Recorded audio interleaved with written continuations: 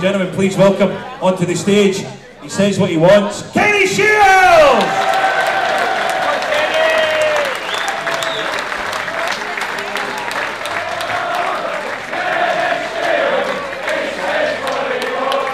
Let's just relive, you know, heading up to the game and how you were feeling going into it. I can remember we stayed in this hotel the night before the final, and it was there I met a former player on that evening, and he said to me, "Kenny, you don't beat the Old Firm in a final at Hampden," and he had his stats and all there. And he says, "Look, they haven't been beaten in so many years by a team not from the Big Two." Yeah. So that gave the lads some motivation when I told them. But when we were walking down those stairs, getting ready to go and play the match, I don't know what the players felt like, but I was as nervous maybe as I've ever been. Yeah. Because the supporters were gathered around the hotel. And I don't know if that's traditional in Scotland, because I haven't been in another final in Scotland, but it was quite emotional because everybody was wanting to get on the bus, and everybody was giving us the best wishes, and the passion that gave us was very, very good. And I remember thinking, if only, and I really hope we can, walk back up those stairs after the game and feel as if we've achieved something, and it was a great day out. What was the mood like? And yeah, please. What was the mood like on the bus? Were the boys up for it? Was there a bit of nerves? What was on the way towards Hampden? What was the mood like?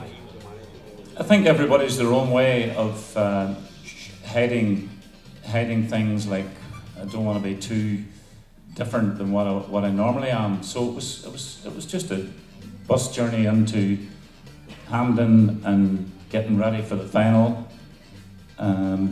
Everybody took to it like I could feel there was good confidence, but you never know. So many times you feel that we're up for this, and when the first whistle goes, they weren't up for it.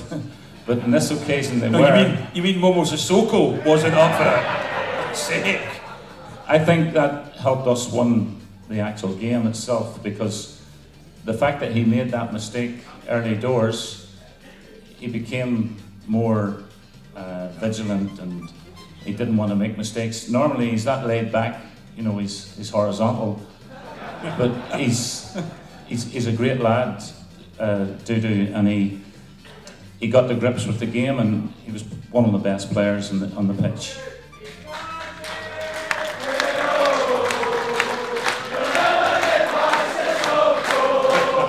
Like, what was it like on the way back down the road? What was it like coming round about the town and seeing people everywhere? What was that like? Well, the mood of the players, I don't know, you can ask the lads, but from my memory is we didn't tell the players about Liam's father, and but some of them had an inkling, and Chairman Michael took him in the ambulance to hospital, and looked after that side of things, which was very, very good of him. And is it John Finney Street, is it? So fine, it's John Finney Street. So we come down there in the bus, in the open top bus, and I didn't know if the players knew, and I didn't know what way to tell them.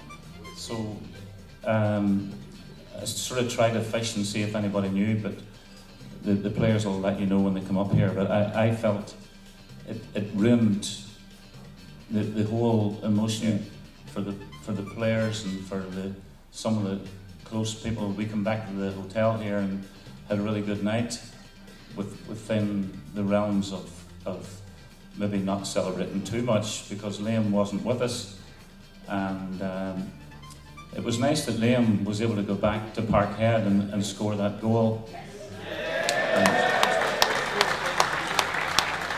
Can I ask you a question? how much would the Cammy Bell gloves be that he wore at Hampden? Correct. Priceless. Or the gloves that he wore when we beat Celtic for the first time in 55 years? Priceless. These things are priceless. You can't put a price on that, and you can hear that there. From your point of view and your time at Kilmarnock, obviously that behind you sticks out a mile, but what kind of long-lasting memories do you have of being around Kilmarnock, the club, the town? It's a fantastic experience for me. I grew myself into the culture, and I knew a lot of people from the town here as well, because I come in at least twice a week, because I was staying in Edinburgh at the time. So I said to the chairman, I need to get closer to Kilmarnock itself, which I felt more in touch with them, and I felt it was good to do that. And you know, it's like a Northern Ireland culture, because the towns around, a lot of our towns are the same size as Kilmarnock. Ballymena, Portadown, Coleraine, they're all similar sized towns, which brings a similar type of culture. And it was quite familiar to me. I like to come to Ayrshire rather than stuck in other parts of Scotland. So it was good for me that to come over here as well. Ladies and gentlemen, Killie Shiels!